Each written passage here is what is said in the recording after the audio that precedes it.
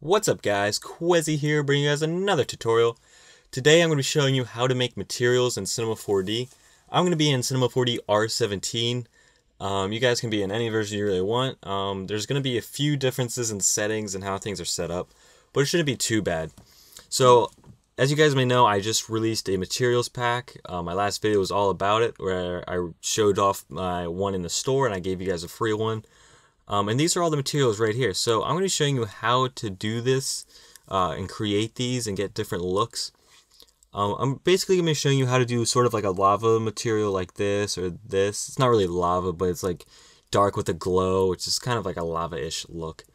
This will kind of show you the fundamentals to create any sort of material. It kind of covers everything except showing transparency, which I will just show at the end.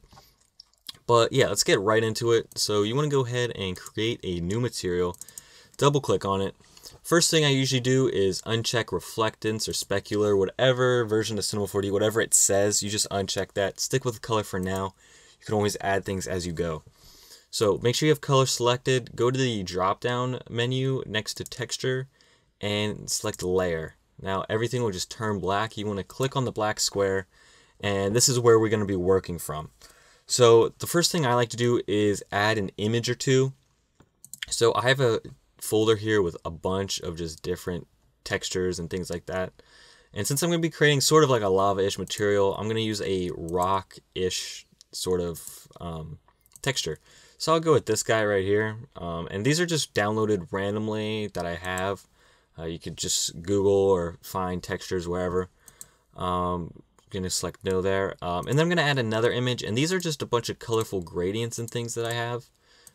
So let's find a cool one, maybe this one. No again, and I'm just gonna set that to like overlay. This will just give it a different color, and the color doesn't really matter for now, but it gives it different shading, so it's a little darker at the bottom and stuff.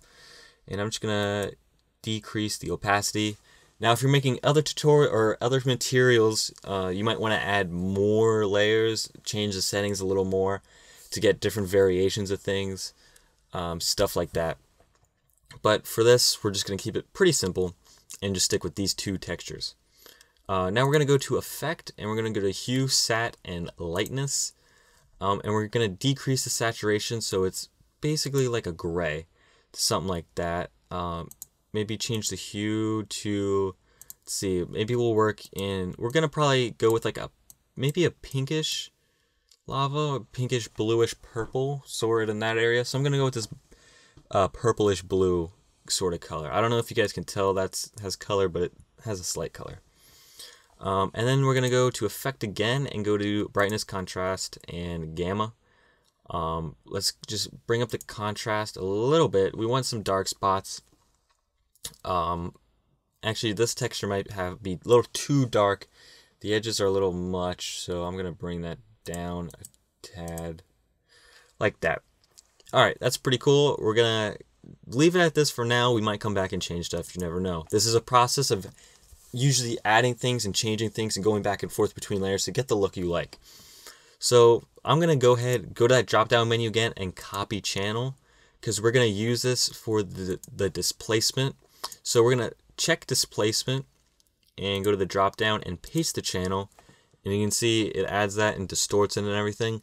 But if I were to drag this on our object right now and render it, there would be no displacement on the actual object itself. So we got to check sub polygon displacement. That'll basically do it. Or it might have displacement, but it's not as good. You want to check that. That's how you get the good displacement, the good look. And obviously if it's too much, you can decrease the height or just decrease the strength, depending. The height just changes like how high or low it like modifies, obviously. But we're going to leave that like that for now until we render out. We might change stuff later. Now we're going to go to the luminance. This is where we get to the actual glow and sort of essentially the lava effect. And we're going to bring down that drop down menu, go to layer again and get in here.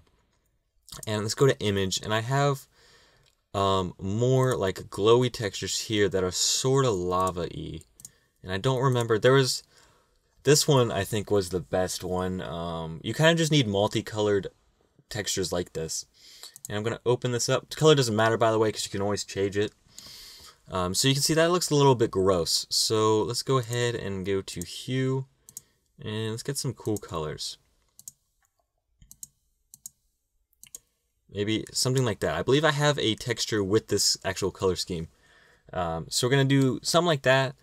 And we're going to have to change the style. So I usually just go through and look for something that looks pretty cool. As you can see, none of these are really changing all that much. So I'm probably just going to stick with the hard light.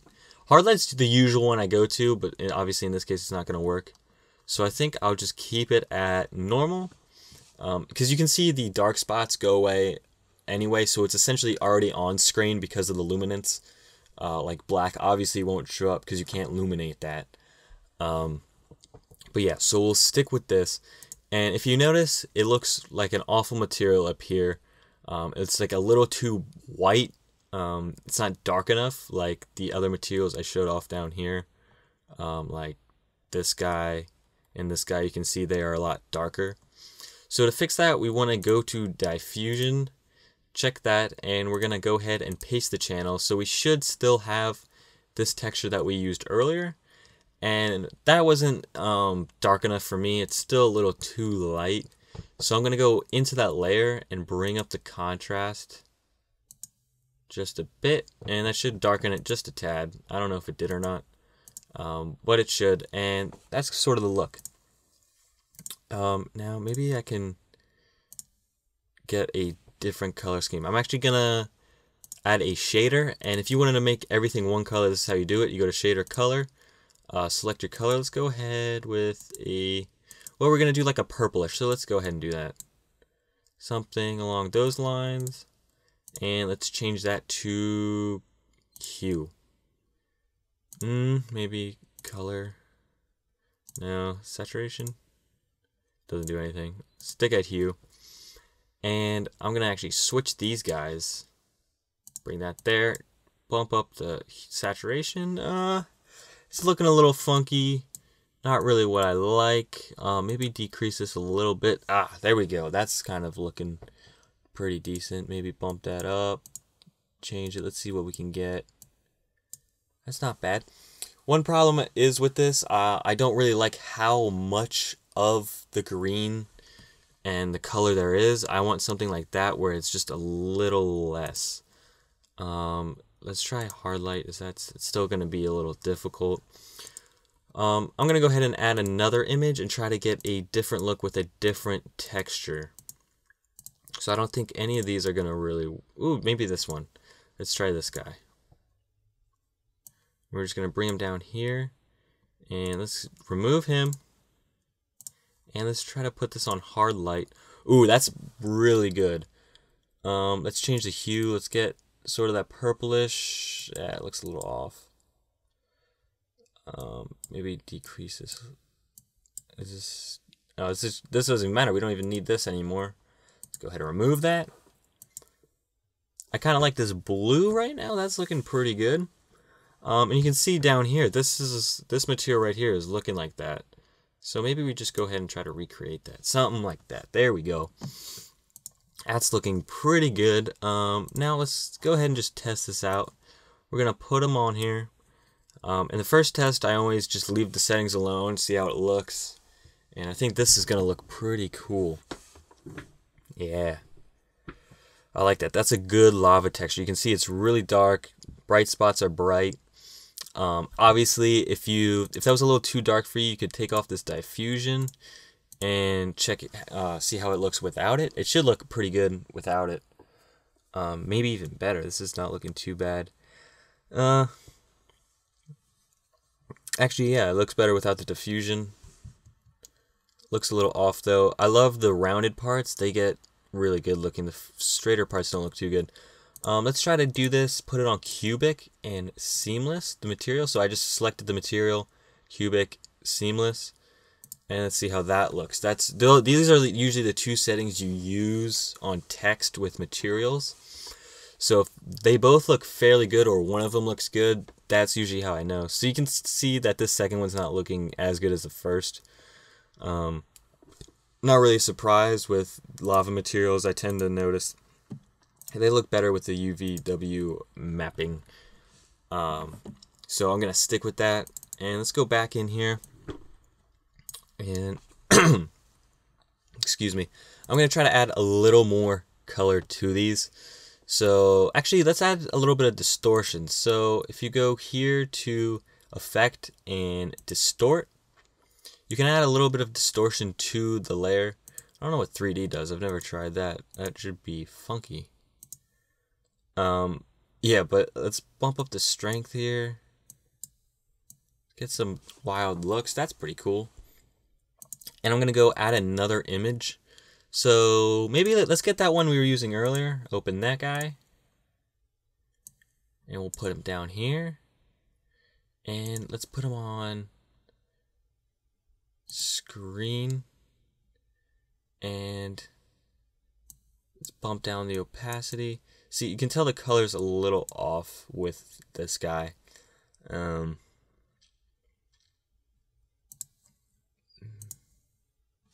Ooh, maybe dodge would look good. That adds like a little bit of purple.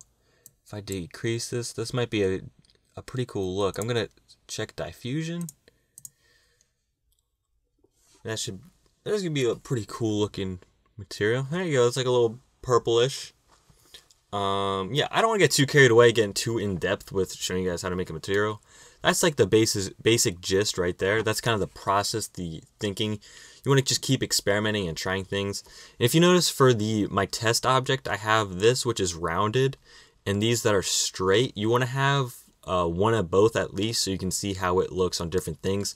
Because there are textures, I'd say this one is one of them, where they look better in the rounded part than this straight part.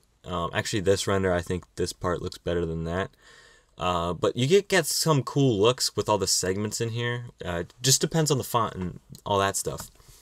But if you want to create a font like this one right here, this paint splatter, or any of these guys that have like transparency, how that would work is you want to go ahead to alpha and you want to get a texture. So I'm just going to open up the layer again because that's what I like to do. Let's get an image. I don't know if I have any of the ones I use saved here. Actually, I do. I have the spider web, but that's not going to be a good example. Oh, here, paint splatter. So you open that up.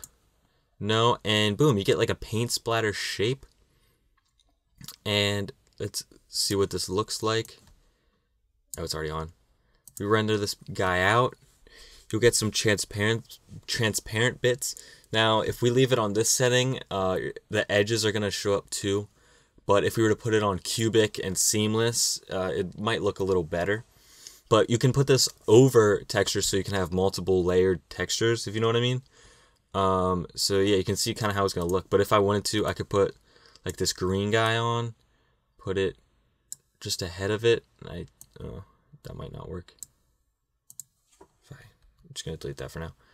I'm not 100% sure this will work, but I'm pretty sure it will. Yeah, it will. Look, you can get that sort of look. That's kind of what it was intended for. I should have probably tested that when I was making this material, but I never did. But yeah, so you get stuff like that. Obviously, this looks awful. These are horrible color combinations. But that's just something you can do. I recommend not going towards using the glow at any point, unless it's like a solid material like that, like you want to use glow on. It tends to look a little off. I used it, but I only use it for like atom array things. So like all these guys that look like this have the glow, but if they're on here, they look just a little off. They look better when they're just an atom array, because it's for atom array really. That's what I use it for. That's why I put it in this pack. I use that in a lot of my tutorials in Cinema 4D and stuff like that. The other thing is the reflectance. I rarely use. See, I used it on these normal materials, but it's not very strong. It's just very subtle. And then the only time I ever really use it is on like metals. Oh, I'm going too far. So like this guy, and you kind of create like the metal-y look because you need the reflection. That's it. I don't really use it in any other circumstances. It tends to look bad in certain light rooms and things like that, and I just like the matte look in a lot of cases. But yeah, guys, this felt pretty long of a tutorial, but I think that covered most things that I do and the basics to kind of creating materials. Like, you just really want to layer stuff, get a cool look. You can also add shaders, like add noise here, which can substitute for textures and things like that. But yeah, guys, thank you for watching. If you enjoyed, please drop a like. It'll really help me. I love to hit 100 likes. It'd be great. Follow me on Twitter at Quezzy. Subscribe for more videos. Add my Snapchat, which is also Quezzy. I'll keep you guys updated on what I'm working on, what I'm doing. And yeah, guys, thank you for watching. I'll see you next time. Peace.